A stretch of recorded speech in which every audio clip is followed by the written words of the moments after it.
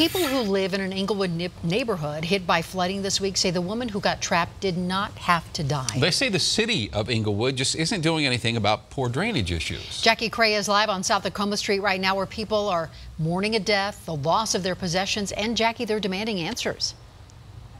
Yeah, and the damage isn't just on this street. It stretches over several blocks. Residents now having to trash a lot of their belongings. And what hurts too, some of them tell me they wanted to purchase flood insurance and were told not to because their homes are not located in a floodplain. Oh my goodness. We're not in a floodplain.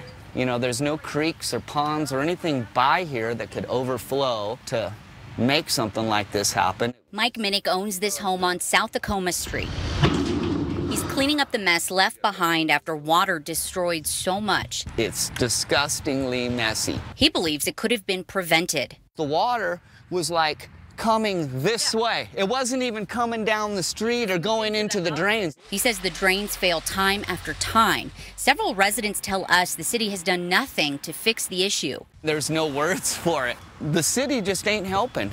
Our insurance has denied us because they're considering this a flood, even though the streets couldn't handle the water.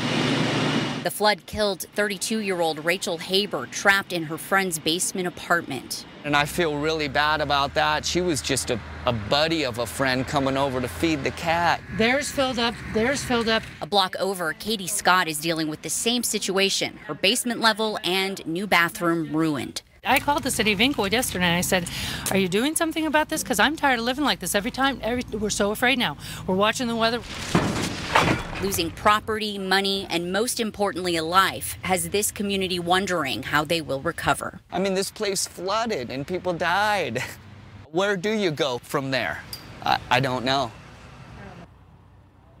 And several homes have had their power cut off. It will remain that way until an inspector can come through. Residents here have no idea when that will be. They say it's really difficult to get a hold of the city. We're having the same issue. We're asking about possible drainage issues and any help that these residents can get. For now, we're getting no comment, but we'll keep you updated. I'm live in Englewood. Jackie Crea, Denver 7. Wow.